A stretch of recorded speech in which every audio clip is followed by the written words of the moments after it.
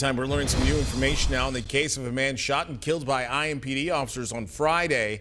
This happened on Indy's northeast side. IMPD says the call came 30 minutes after the Mobile Crisis Assistance Team, or MCAT, went off duty that evening, so no MCAT team was able to take that call. Plus, IMPD says officers' response was different because the man had reportedly fired shots in a public setting. Once officers arrived, they say the man approached them pointing a gun, which police say limited the officers' options to defuse that situation.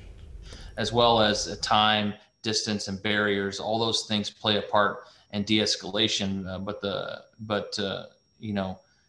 Sometimes our officers have to make quick decisions, and I'm not speaking directly to this particular incident, but those decisions sometimes you don't have the luxury to think through all those things.